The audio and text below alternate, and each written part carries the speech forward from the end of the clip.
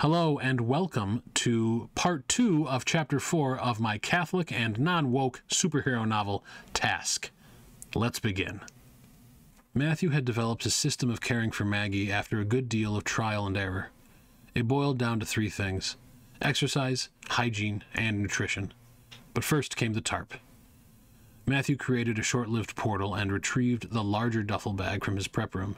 It was completely dedicated to holding a huge canvas tarp that Matthew draped over Maggie's bubble with his power. Out of respect for her privacy, Matthew shielded her from view. He cared for her purely with the heightened sense of his power he experienced within the phenomenon. Once the tarp was in place, Matthew carefully removed the IV needle from Maggie's right arm, cleaned and disinfected the area, and applied water-resistant bandages. Then, it was time for exercise. Maggie's body moved regularly each day of its own accord, very much like someone might toss and turn while sleeping. These movements were helpful to stave off atrophy and other physical problems, but more needed to be done to keep Maggie healthy. Matthew discovered by accident that Maggie's body was very prone to reflexive movement in its current state, and he would use his power to stimulate different muscle groups each day to give her something akin to a workout. He was able to increase the weight Maggie's muscles fought against, too, and the result was that Maggie was at least as fit as she was before the creation of the phenomenon. After the exercise routine, Matthew would use his power to portal away Maggie's white tracksuit, which was more or less identical to the ones he and Sam were wearing, and then help her body eliminate waste, which it would not do without assistance. A small portal leading to a toilet set aside for the purpose worked perfectly. Maggie currently did not have any feminine hygiene needs, so Matthew opened small portals at the very top and bottom of Maggie's bubble to facilitate giving her a shower. Matthew portaled shampoo, soap, and washcloths from the small duffel bag into Maggie's bubble, and then used his power to wash and rinse her body. Her hair was long and thick, but Matthew's control over his power inside the phenomenon allowed him to remove the water from it and the rest of the surface of Maggie's body with minimal difficulty. He portaled the used shower kit into a plastic bag, and then back into the small duffel bag. Another use of a portal enabled Matthew to remove Maggie's clean clothes, another white tracksuit with sensors sewn into it, from the small duffel bag and quickly dress her with his power. Nutrition was the most difficult part of the routine. Matthew took out the large IV bag and its kit of associated materials and portaled them into Maggie's bubble. He very carefully searched for the opening in the arm of Maggie's tracksuit, left arm this time, before using his power to gently insert the needle and secure...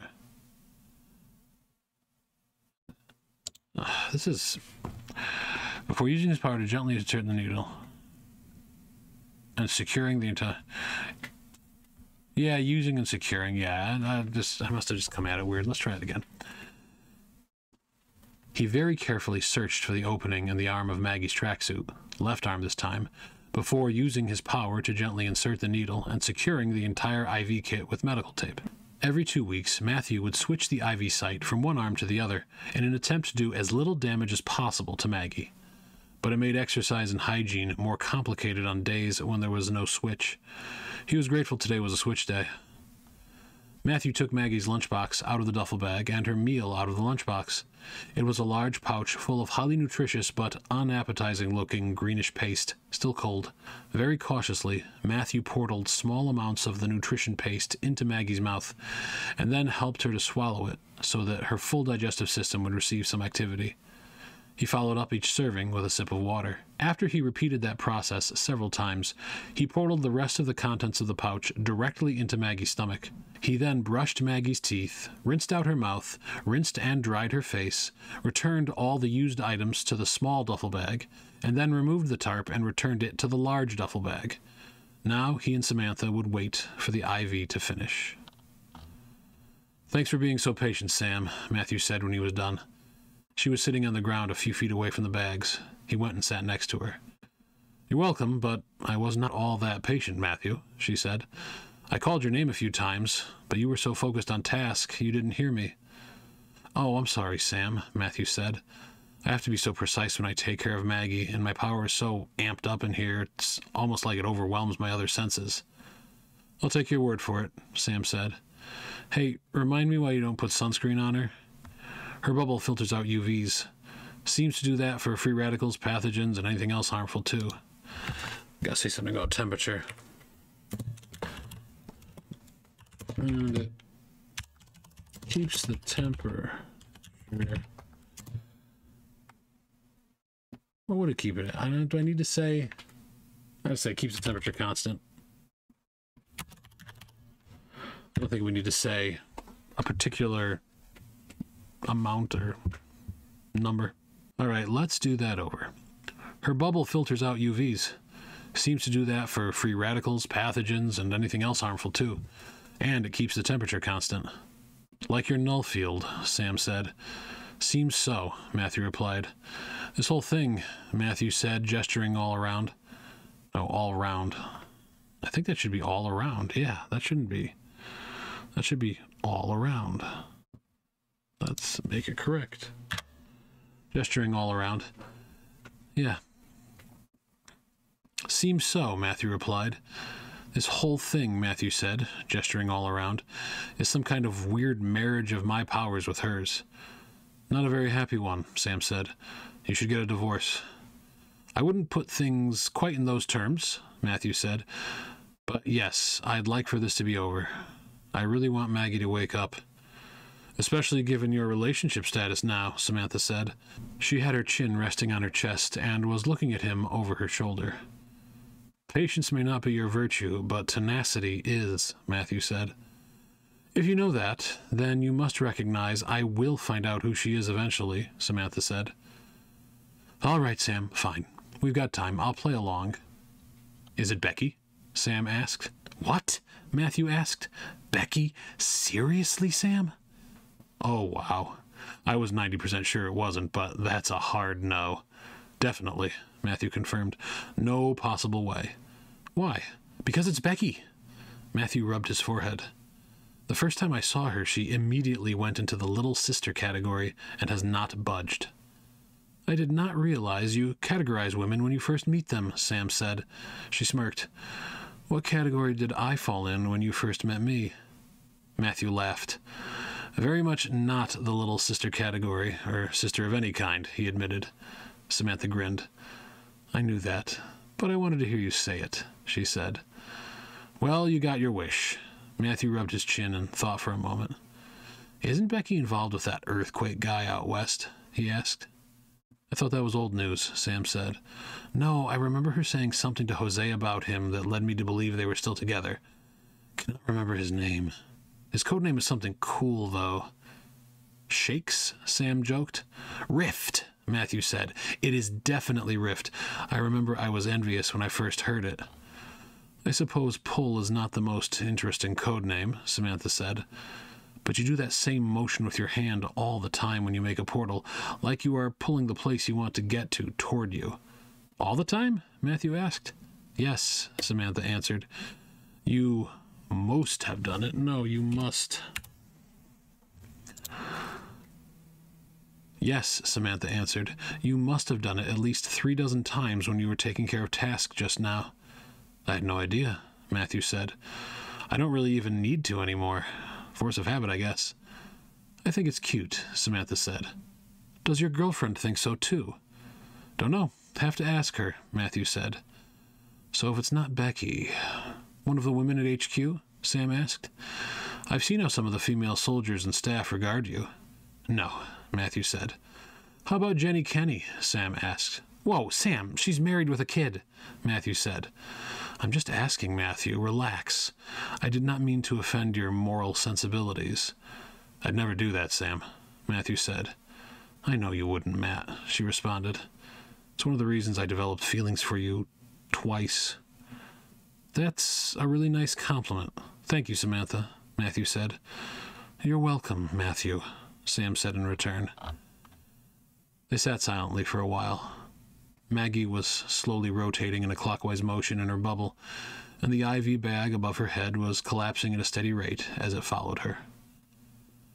So she is someone I don't know, then, Samantha eventually said. I think that is fair to say, Matthew said. Just some normal woman, then? No power beyond the ability to win your heart? What if she is? Matthew asked. Sam arched her eyebrows. That would be unexpected, she said. Most children of the outpouring look to pair off with other children of the outpouring. But you are Matthew Ward. You do your own thing. Still, I would feel a bit sorry for her. Why? Because she couldn't really keep up with you, Samantha said. And you know the statistics about how difficult it is for children of the outpouring to conceive, so it is very unlikely she'd have a baby to take care of while she waited for you to come home from saving the world and transporting stuff. Fair enough, Matthew said. I like doing it this way, you asking me, Samantha said. Give me another. Okay, let's say she's a child of the outpouring, but she is significantly less powerful than you, Matthew said. Same problem. Couldn't keep up with you. What about more powerful than you? That's a small list. I'd figure it out pretty quickly, and you seem confident I won't, so I'm going to say she's not more powerful than me. Matthew thought for a moment, and then decided to be bold. What if it was Maggie? He asked. Samantha's eyes went wide. She sat up straight and turned toward Matthew. Task? She asked. What if I decided that I would dedicate my life to taking care of her, in a spirit of sacrifice, following Jesus' example? Oh, God, Matthew, Sam began. That's the sort of noble and spectacularly stupid thing you'd do. But that's an awfully one-sided relationship, and more than a little creepy if you don't know the context. I don't know if I like that line. I think I can delete that. Matthew smiled at Samantha. Don't worry, Samantha, he said. The relationship I'm in is definitely not one-sided. Then it is definitely not with sleeping Psycho over there, Samantha said. Matthew felt a twinge of anger at Sam's comment, but he did not let it show. You could try using her name, Matthew said. After everything she has done, she doesn't deserve a real name, Samantha responded. Have you thought about what you will have to deal with when she wakes up? She's bound to have some very strong feelings about you, Matt. Sam, I can honestly say I've thought about that every day for a while now, Matthew said. I'm prepared to deal with her feelings. I admire your confidence, but this is Task we're talking about. She could rip your lady love's mind apart if she wanted. She almost got through your Nullfield, right? She did and she didn't, Matthew answered. Best way I could describe it is that she got in the door but couldn't rearrange the furniture. And then you kicked her out, Samantha said as she stared at Matthew. Or she couldn't stay because of the Nullfield is more accurate, correct? It's not like she's just been sitting in your mind all this time. Matthew looked at Samantha intently. She's on my mind every day, Sam, Matthew said. On is not in, Samantha offered. It's not like she is controlling you. Or am I talking to Maggie right now? Hey, you used her name, Matthew said with a smile. Look at you acknowledging our guest's humanity. Our prisoner, you mean, Samantha corrected. Well, your prisoner. I'm glad it was you and not me who had to deal with her 2 years ago. Honestly, Matthew, I cannot think of anyone else who could have beaten her. Samantha considered Maggie for a few moments, and then looked back at Matthew. I see the gears turning, Sam, Matthew said. Matthew, I haven't had gears integrated in me for years. Matthew laughed. What are you thinking? He asked. I was thinking that you and Task would make one hell of a power couple, she said. You'd be terrifying. Am I supposed to say thank you? No, Matthew, I'm being serious. You both have unbelievable powers, and you both are so strong. She's been sustaining the phenomenon for 2 years while she is unconscious, and you've been holding it back all that time, and you're asleep a third of the time you do it. She's a monster, Matt, and you'd be one too if you weren't so Catholic. Imagine if we had a kid, Matthew said. Samantha shook her head. The world would lose its mind, she said. Brinks would probably go berserk. Matthew grunted. You had to mention the Colonel, he complained. Now that is interesting. What?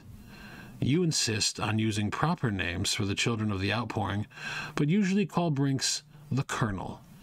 A touch of hypocrisy, perhaps? Matthew nodded. Fair point, Sam. You're probably right. Colonel Brinks is not my favorite person. The feeling is mutual, I assure you, Samantha said. If you knew how many times I talked him down from dismissing you. Really? Matthew asked. Sam nodded. You do spend a lot of time with him, Sam, Matthew said. Why is that? Is there something you need to tell me? She tossed her head back and smiled, then looked at Matthew. Me and Brinks, Matthew? That's worse than you and Becky. Maybe so, but you do respect him an awful lot, and you defer to him more than anyone else on the team does, except maybe for Roy. Samantha glanced down, and then back to Matthew. He's a surrogate father for me, Matt, Samantha said softly. Not a good one, but better than what I had. Matthew put his hand on Samantha's shoulder and squeezed. I get it, Sam. You don't have to say any more, Matthew said. Samantha reached across her body and took Matthew's hand in her own. They sat like that for some time, watching Maggie. When Maggie's IV was nearly empty, Samantha released Matthew's hand. All right, time to go, Samantha said. Matthew nodded. They both stood, and Matthew used his power to carefully remove the IV bag and tube from the site on Maggie's arm. He tucked them into the small duffel bag, zipped the bag shut, and portaled both bags back to his prep room. He looked at Maggie one last time. God bless you, until we meet again, he said. You really say that to her every day? Samantha asked. Every day, Matthew replied. I hope it sinks in, for her sake, Samantha said. Otherwise, she'll definitely be feeling the heat after earthly justice catches up to her. Matthew frowned. You know I won't let that happen, Sam, he said. Won't let her go to hell? Samantha asked. Matthew, you're powerful, but you of all people should know you're not God. I won't let her be executed, Matthew said. Samantha took a deep breath. She stared hard at Matthew. I have no doubt you could delay it for a while, Matthew, but in the end justice is going to be done, Samantha said. Sleeping Maggie will not get a happy ending, even if you... Yeah, I think... I'm hesitating because I want to say are, but I think were makes more sense coming from Samantha. Let's do it again. I have no doubt you could delay it for a while, Matthew, but in the end, justice is going to be done, Samantha said. Sleeping Maggie will not get a happy ending, even if you were her prince. Matthew looked at Maggie for a moment before speaking. Even if you're right, I'm going to do what I can. I'm going to do what I can. Sounds better than I'm going to do what I can. I think he reflected on what he said. Yeah, it still feels more natural to say I'm going to do what I can. Consequences will be hell on earth for you, Sam said. I know, Matthew said. Doesn't matter. And what does your lady think? Sam asked. Matthew looked at Samantha and smiled faintly. She understands. If that's true, she's either very brave, very foolish, or very much in love, Samantha said. Matthew turned toward Maggie. I don't know about the second one, but I am sure about the first and third ones, he said. She must be something special, Samantha said. Matthew turned back towards Sam. She really is, he said. Ready to fly? Samantha nodded.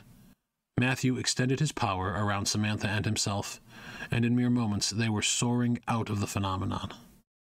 The weariness drilled into Matthew again as soon as he crossed the boundary.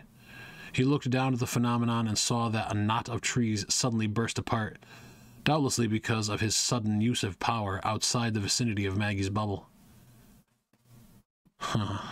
Should it be his power? I feel like it should be sudden use of his power. He looked down at the phenomenon and saw that a knot of trees suddenly burst apart, doubtlessly because of his sudden use of his power outside the vicinity of Maggie's bubble. The sudden use of his power is better. All right, I think we got it this time. The weariness drilled into Matthew again as soon as he crossed the boundary. He looked down at the phenomenon and saw that a knot of trees suddenly burst apart, doubtlessly because of the sudden use of his power outside the vicinity of Maggie's bubble. Matthew wasted no time in returning Samantha and himself to the Jeep near the checkpoint. You mind driving back? He asked Samantha after they landed. Mind, she said. I'd love to. I was never going to give you the keys, Matthew. Matthew hopped in the passenger side of the Jeep. It was a slow, quiet ride back. Matthew was considering what Samantha had said. She was right about the consequences for loving Maggie, but that did not change Matthew's mind. He was going to ask her to marry him tonight, and he hoped that she would say yes and wake up. Matthew felt deep certainty about it. He wanted Maggie to wake up tonight. It was time. "You're lost, Matthew," Samantha said as they rounded the corner and neared HQ. "I'm thinking about what you were saying before," Matthew said. "People pay attention when I talk, but not because I am a compelling speaker," Sam said. Matthew turned to her. "Hey, you're more than just a pretty face, remember?" She didn't look at him, but she smiled. It was a beautiful, unguarded smile. "You're trying to distract me," Samantha said. "I know you were thinking about her, your lady love." "I'm not trying to distract you, but yes, you're right, I was thinking of her too," Matthew admitted. Sam pulled the car near the loading bay entrance, put it in park, and turned off the engine. "I need to do that more often," she said. "Drive?" "Yes, but with good company." "Take Brinks," Matthew joked. "Give Becky a kiss for me," Samantha countered. Matthew winced. "Okay, you win that round," he said. Sam raised her hand and flicked her finger as if to keep score. "All right," she said. "You need to clean up and change for your sister's party." "I do indeed. And I need to pick up Jose early to take him to the florist." "Have fun at the party. Wish Faustina a happy birthday for me." "Thank you, I will," Matthew said. Samantha offered him a smile, then got out of the car and made her way to the base. Matthew said a prayer for her, that God would bring her deep and lasting happiness. Then he exited the car, opened a portal, and stepped through. Thank you so much for watching Part 2 of Chapter 4 of my Catholic, non-woke superhero novel, Task. If you're on YouTube, please subscribe. If you're on Rumble, please follow. If you're on either one, please leave a comment and a like. I really appreciate it. It goes a long way toward helping me to get this project more visible and to make it better. Once again, thank you so much. God bless you. Ooh, ancient province.